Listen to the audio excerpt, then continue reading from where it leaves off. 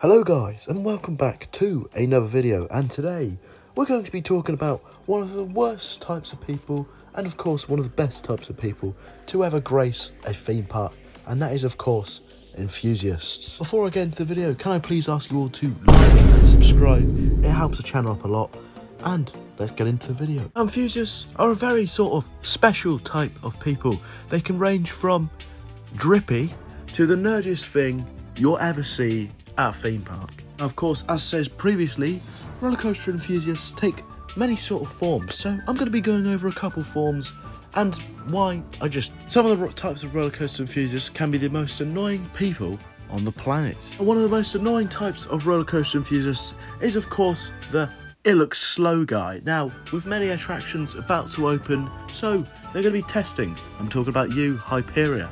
Now, Hyperia's been testing, and now you do get the occasional guy going, yeah, that looks a bit slow. Bear in mind, this is the first ever test run, so of course it's going to look slow. The wheels will need to warm up.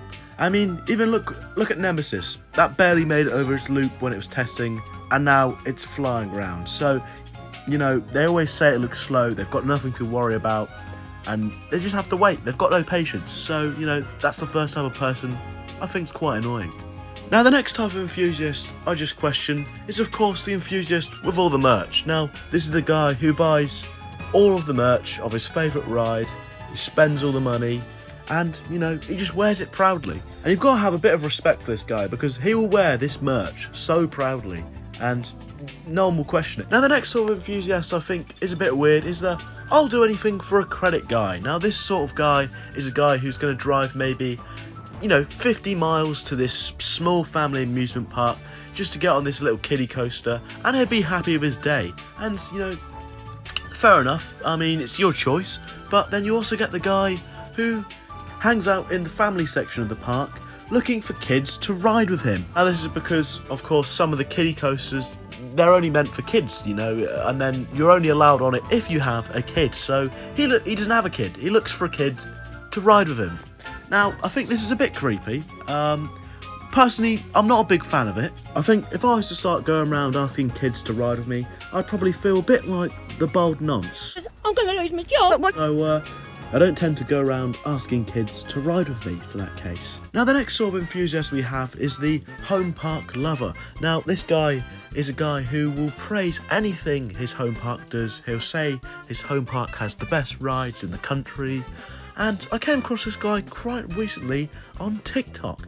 Now, this was a guy who obviously lived by Flamingo Land, and then he started posting TikToks about, is it me, or has Fort Park fell off? Yes, just as they're about to open the tallest roller coaster in the country, this guy says they've fallen off.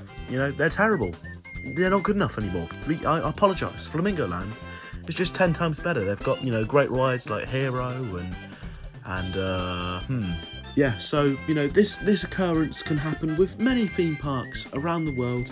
You might get the Cedar Point guy who will praise anything Cedar Point does and will then just shit on everybody else. But yeah, you know, this guy's sort of opinions, you know, are quite questionable, and yeah, not really great. Our last, but certainly not least, is the guy, of course, with the worst opinions known to man. Now, of course, everybody in the community has their own opinions, and you know, that's okay. Except if you're a guy that likes to say, Nemesis is the best roller coaster in the world. Now, it's always the guys that have the worst opinions that will just fight to the death on Twitter, or X, shall I say, and they'll just defend that ride until they die, basically.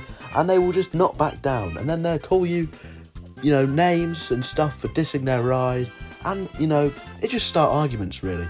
So, if you're one of those people, just please just try and find some brain cells somewhere. It would be much appreciated. Now then, guys, that brings me, of course, to the end of the video. It's been a pleasure recording this, taking the piss out of all sorts of people. But if you did enjoy this video, please give it a like, and of course subscribe to the channel. It helps out a lot, it means a lot. And without further ado, I've been Speckhead. I'll see you in the next one. Peace.